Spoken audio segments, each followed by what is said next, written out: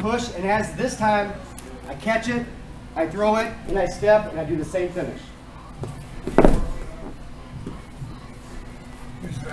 I just clap elbows and down. Same thing on this side.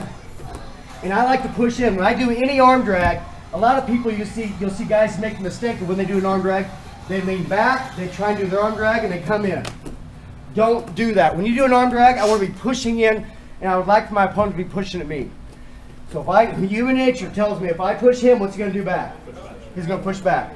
So I time that. So I push him, and he starts to push me back. There's my arm drag.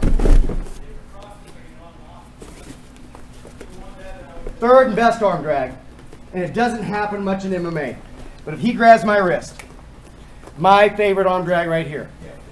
So he grabs it. If I try and swim away, he'll grab it harder, but I'll do that 2 times. Swim away, I'm trying to get my arm away. Swim away. Now when he comes back, I do the same thing. I come back, this arm grabs.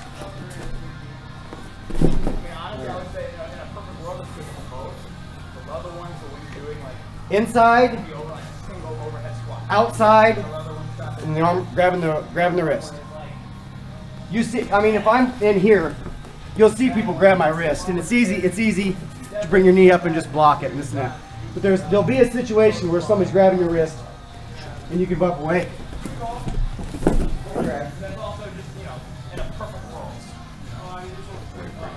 Questions? Inside, outside, grabbing the wrist.